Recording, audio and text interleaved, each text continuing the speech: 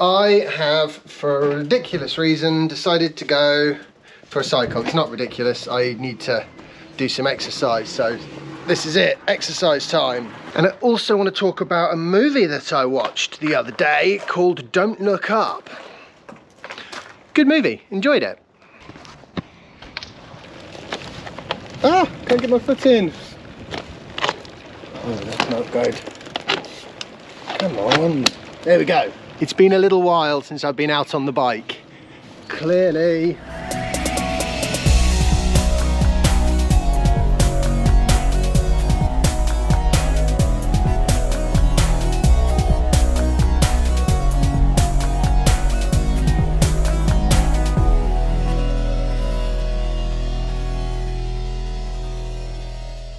Oh, this hill's a killer. So, this movie, Don't Look Up, is basically a documentary on climate change. In this movie, sorry about the light by the way, basically a couple of scientists discover a comet that is heading towards Earth, and it's a 97% chance that it's going to impact. And this is confirmed by other scientists globally, and so fundamentally the world sort of just doesn't take it seriously, and by the time they do take it seriously, the comet is minutes from impact and everyone is basically dead. As I watched it, it's got Leonardo DiCaprio in it, and I know he's a bit of a militant climate change activist type person, then it became apparent fairly immediately that this was really about climate change. The only thing that was different is they'd picked a comet, because a comet is much shorter term than large-scale climate change. And I suppose, like the movie, people don't really sort of take climate change that seriously. Oh, hang on a minute, I need to change gear. I'm just puffed going downhill. I don't even have to pedal and I get puffed. One thing that they did get right in this movie, I think, is that climate scientists are in fact getting a little bored of not being listened to. So much so, in fact, that some of them have suggested a moratorium on further climate research until the research that has already been done is taken seriously by the world. Now, I know there's various commitments to reduce greenhouse gases, but none of those actually are going to work. Not on their own. They might buy us more time, but they're not in and of themselves a solution, because they all basically just involve continuing to produce far more CO2 than the environment can capture. So eventually, calamity. Yeah, that's uphill. It is so cold. That really is one of the big issues I'm facing at the moment. Now, for the avoidance of confusion, I am not somebody who thinks that modern life has got to stop and we have to go back to the Stone Age in order to save planet Earth. Although, technically that would work, it wouldn't be a life that was much worth living. I think as a society, we'll go to the wall before we give up on the niceties of life.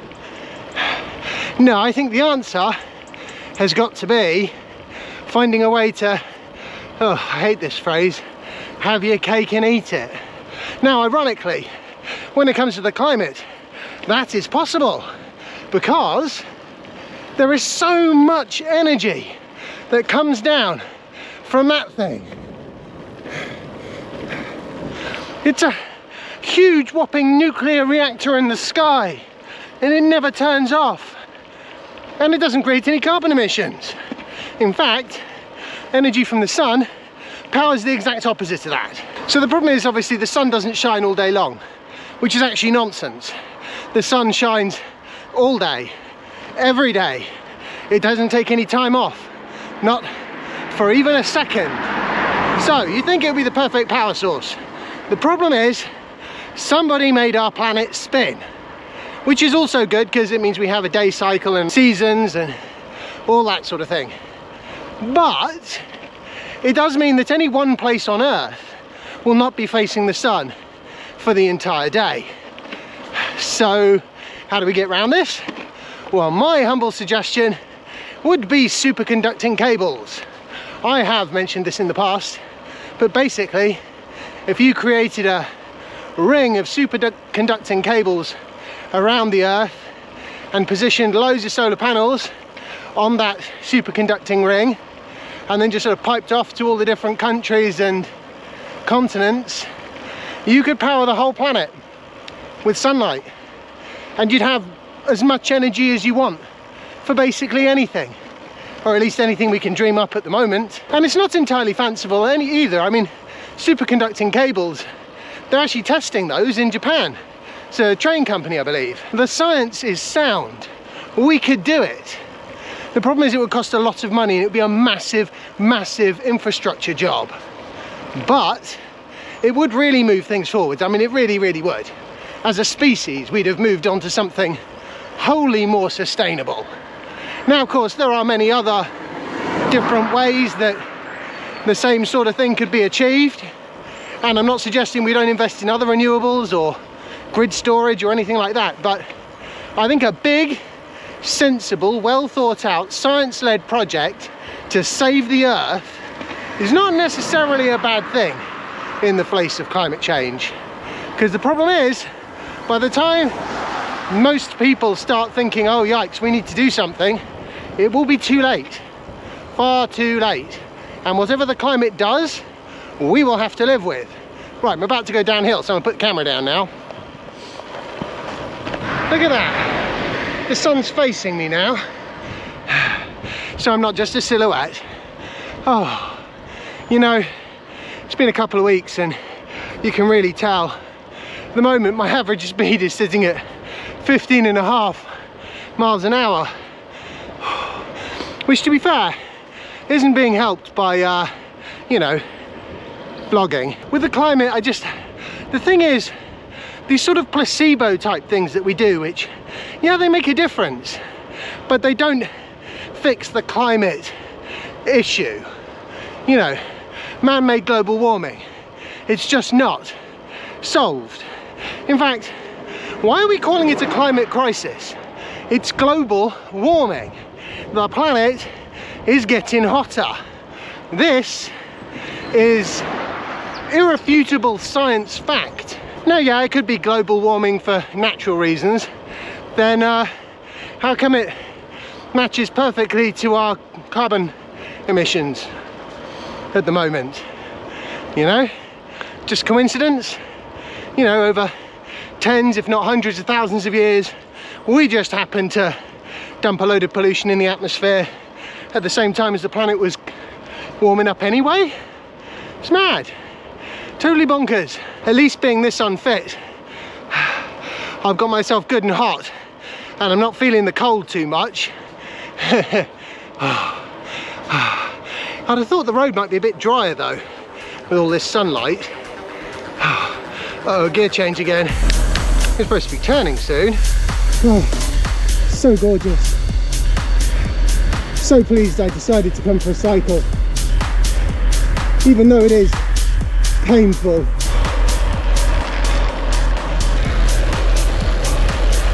As somebody who drives a Tesla, it is painful for me to admit that even driving EVs isn't going to make a jot of difference in the grand scheme of things. Although, I would like to point out that driving EVs is an enabler, because if everyone's driving petrol and diesel cars, and then all of a sudden we have limitless amounts of electricity, it's, you know, not going to work, is it? If we decide that small nuclear reactors are the way to go, that's fine, no problem. Or wind power, not an issue. Or solar. So yeah, EVs, still worth it, but just by driving one, it's not really going to, you know, affect anything much. Not globally.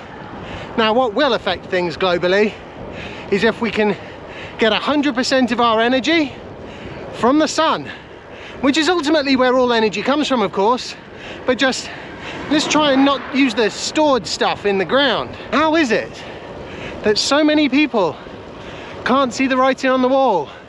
I mean, I suppose it's not a problem that we will probably have to face the full impact of in our lifetimes, or maybe even our children's lifetimes. But at some point, this problem is going to come a-calling, and it's going to need fixing, and we're going to run out of fossil fuels anyway one day. So ultimately, we might as well get on with it. Dumbest experiment in history. I think Elon Musk said those words, and he was right. Sorry about this being quite a preachy vlog episode. Just seems to have turned out that way. It wasn't my original plan. To be honest, it's probably quite a good idea coming out on the bike when I feel like having a bit of a rant about something, because the effort required to pedal this thing means that I always have a slightly look on my face. Slightly. I'm going to concentrate on the cycling for the next 10 miles, so I've done about half of it now. Only going to do a short one, 20 odd miles.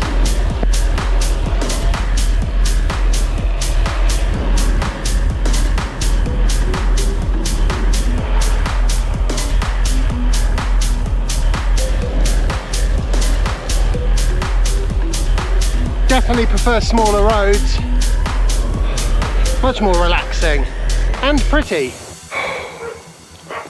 Hey Albie, my bike needs a little clean. Okay, so that was a fun 21 miles in an hour and 20 minutes for a 15.7 mile an hour average, which is quite honestly appalling, but it's okay.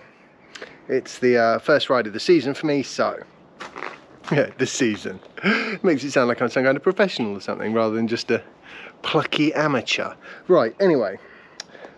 Yeah, so not going to be saving the world on my bicycle, unfortunately.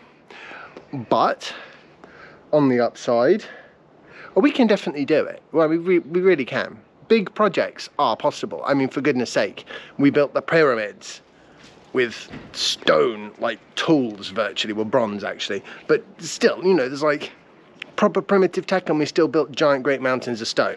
So superconducting cable around the world with a bunch of solar panels en route, yeah, doable.